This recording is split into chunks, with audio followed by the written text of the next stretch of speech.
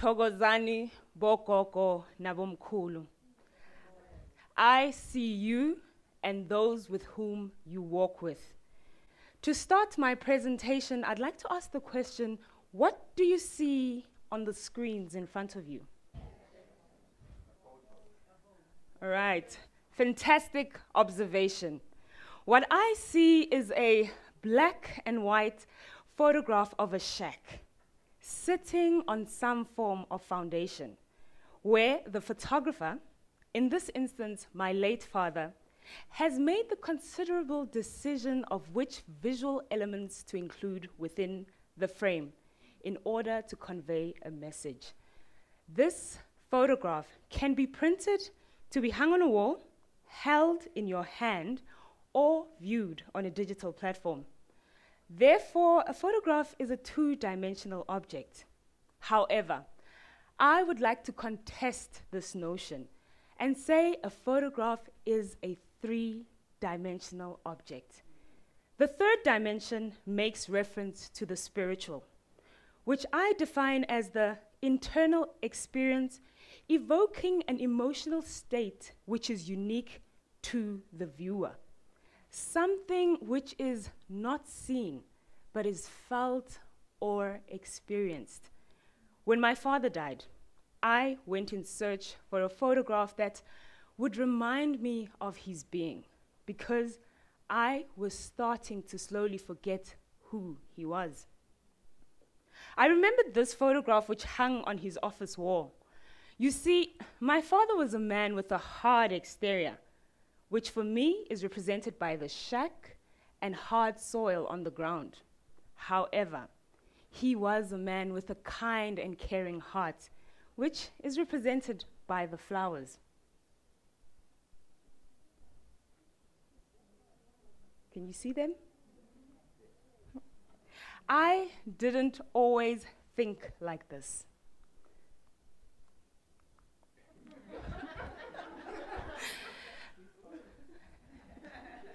The photograph, the teddy bear on the bed, is a representation of my journey into photography, which began in 2005, where I shadowed a photojournalist, Tyron Arthur. One day, we went to a press briefing, and Tyron handed me the biggest camera that I had ever seen during the speeches. "Here, give it a go. It's your turn," he said. I was nervous because I had never seen such a big camera before, and honestly, I didn't want to be the one to decapitate the CEO photographically, if you know what I mean. The next morning, my photograph made it onto the front page of the Business Day newspaper. And on that particular day, I made the bold decision that I would be pursuing a career in photography. As an undergraduate student, I was convinced that I was studying towards becoming a war photographer. However, this changed in my first year as a postgraduate student, where I was introduced to photography as a tool to conduct research. One day, my lecturer gave the class a task of coming up with a research question. As a typical student, a few minutes before submission, I quickly scribbled my topic that read, "How do South African hostels look post-1994?" with the hope that he would reject it and I would be given more time to come up with a better question. To my shock, he accepted it, and that is where my dilemma began, because I would have to set foot in a hostel. You see, historically, these spaces were built to house black male migrant workers migrating from the rural areas into the urban spaces and onto the mines. They were built as a form of control. The graffiti in one of the units where I photographed describes the harsh and inhumane conditions that the men were subjected to, with a lack of privacy. Secondly, these spaces were a site of violence in the early 90s, leading up to the first democratic elections. One of the areas which was badly affected by this violence was Thokoza, where my family resided during that time. As a result of the violence, we fled the area. And thirdly, in the media, hostel residents have been portrayed as violent, barbaric, and sometimes even less than human.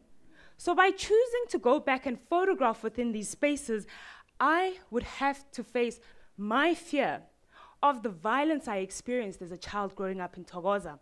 And secondly, I would have to challenge my own preconceived ideas of what a hostel is and who are the people who actually live within these spaces.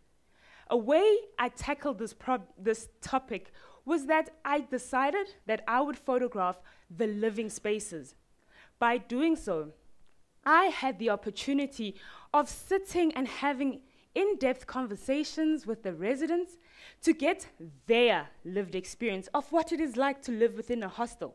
After spending a year in the hostel, I came to realize that these spaces are more than just brick and mortar. They have a spirit which allows the people residing them an opportunity to withstand the harsh conditions that they are subjected to.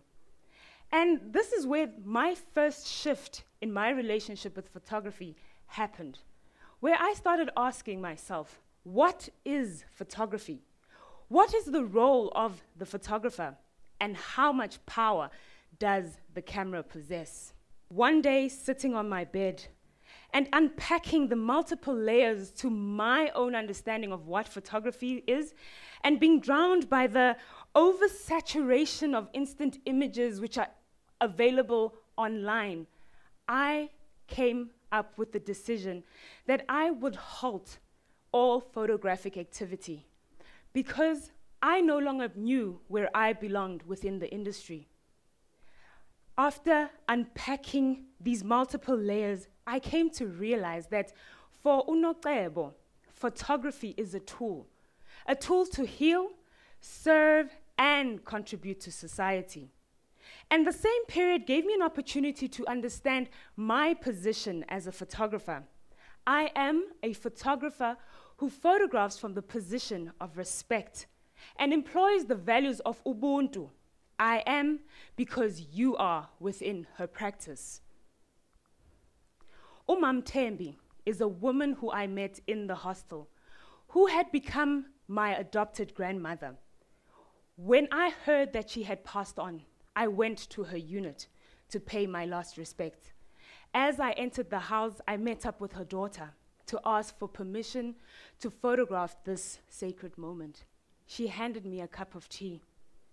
In that moment, I put down my camera because I was uNocebo, a human being and not a photographer. After drinking that cup of tea, I picked up my camera and lowered my tripod. By lowering my tripod, I would be forced to photograph on my knees. And this was a sign of respect to Umam Thembi and paying homage to the woman who opened her life up for me. As photographers, we have the responsibility to wait, acknowledge and respect the spaces within which we create photographic projects and the people we photograph. We can no longer afford to hide behind the camera and think that it is okay. We need to start collaborating and co-creating with willing participants who are willing to share their lives with us. And then just maybe we will stop having subjects within our frames, but living, breathing human beings who have co-created a photograph with us.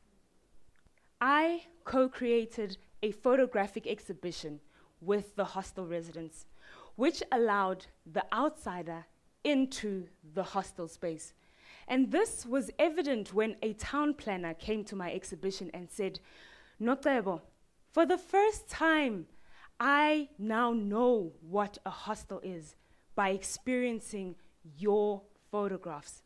And again, the second shift in my relationship with photography happened, where I started asking the question, where does photography belong?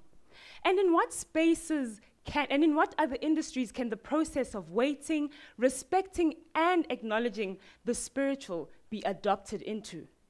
at the end of 2018, I applied for my PhD in urban and regional planning, where I intend on using photography as a tool to do my research, still in the hostels.